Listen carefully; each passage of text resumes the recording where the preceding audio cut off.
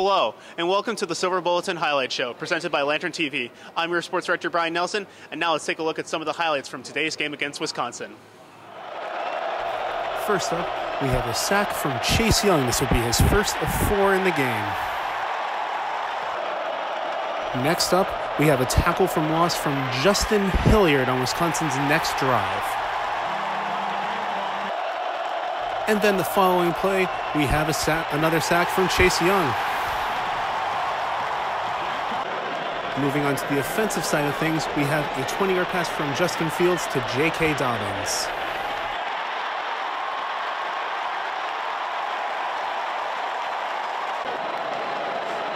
And then later on, Ohio State's next drive, it's Justin Fields to Chris Olave for the touchdown. That would be a 27-yard touchdown pass. Moving into the second half of the game, we have a 10-yard run from Justin Fields for the score.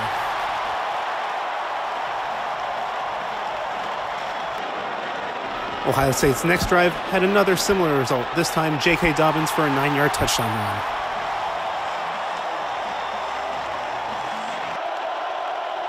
And then Chase Young with his third sack of the game, but this time it was a strip sack.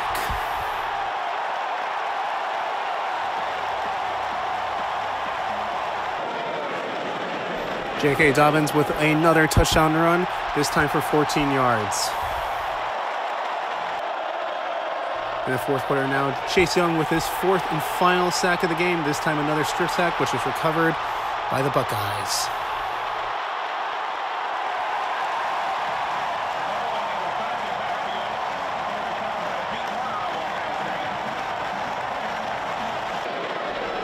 And last but not least, we have a touchdown pass from Justin Fields to Chris Olave for the score.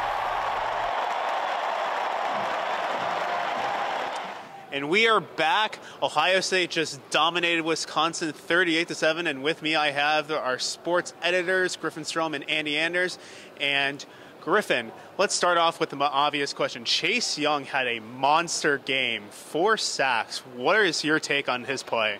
Yeah, Brian, so it was ugly early for the offenses. You know who it wasn't ugly for the entire game? Chase Young, putting himself in Heisman contention, arguably, with a monster game, 4 sacks, 2 of them strip sacks, one of those recovered by the Ohio State defense. Chase Young, he even lined up in like a middle linebacker look at one point, and he's shredding the Wisconsin front, which was supposed to be one of the best in the country. You just saw Chase Young making plays all over the field, tackles for loss, not only and then just absolutely changing the way Wisconsin even plays their offense. So another monster game from Chase Young. And another Ohio State player who, in my eyes, did put up a Heisman-worthy performance is J.K. Dobbins. He had another absolutely awesome game. What is your take on that? Well, I mean, this game was hyped as a battle of the Big Ten's 2 best running backs, and Dobbins not only outrushed Taylor by over 100 yards, Wisconsin's defense entering this game allowed 61 yards rushing on the ground to the entire team per game. Dobbins by himself ran for 163 yards in this game. That is ridiculous when you consider the quality of Wisconsin's rush defense in this game. The offensive line required a quarter to find its footing, figure out the scheme, and then again we saw the bigger runs start busting out in the second quarter, especially in the third quarter. Dobbins surged ahead and turned in a huge, huge game, and really may have brought himself into the Heisman race as well as Chase Young. And moving towards more of the passing game, Justin Fields and Chris Olave are continuing to really mesh well together, and Chris Olave had a really nice game. What is your thoughts on their relationship? Yes, I mean, I even wrote a story last week talking about how Chris Olave might just be Justin Fields' favorite target, and I think we saw that even more today. Olave 2 games ago had no catches. The past 2 games he's had back-to-back 2 touchdown performances. He set a career high in yards today with like 89, something like that. And he might have had the most catches again. I'm not sure on that, but he might have for the second straight week for Ohio State. Olave's making plays, man, and him and Fields just have a connection that, I mean, you saw with KJ Hill, a couple of drop passes, a couple of throws behind him today, that maybe that connection isn't quite as strong as that Olave-Fields hookup seems to be right now. And last question for you, Andy. I just wanted to talk to you about what you thought about how the weather impacted this game. We especially saw it in the first quarter, where it just really limited Ohio State's passing game and really kind of gave an advantage to Wisconsin. But then Ohio State completely negated that. What are your thoughts? Oh, right, exactly what you said. Really, it just affected the passing game for Ohio State in the first quarter. I think this game is more along the lines of 52-14 without the rain. I think it would have only played to Ohio State's strengths more and more speed on the edges. We saw that was a big advantage for Ohio State. You know, they had some of those playmakers in space, short routes. Obviously, the run game is mostly what took the torch for Ohio State, so to speak, able to carry them to this win today, and that's what the rain did, is it forced Ohio State to move the ball on the ground, and it just did it a lot better than Wisconsin did.